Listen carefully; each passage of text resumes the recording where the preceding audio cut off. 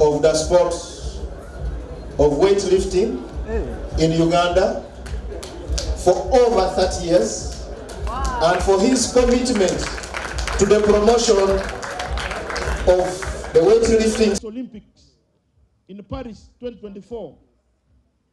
We are fast-tracking 22 sport disciplines whom we need to support today and not tomorrow to participate in all the qualifiers in the respective countries that require funding, that require our athletes to be prepared, and we cannot wait for 2024 and government give us money at the last minute.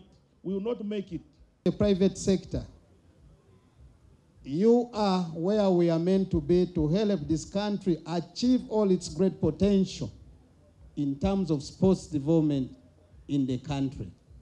As government, we are committed in ensuring that sports flourishes in this country. For me, as of today, it's entirely to thank you for accepting our invitations to come here to dine with us.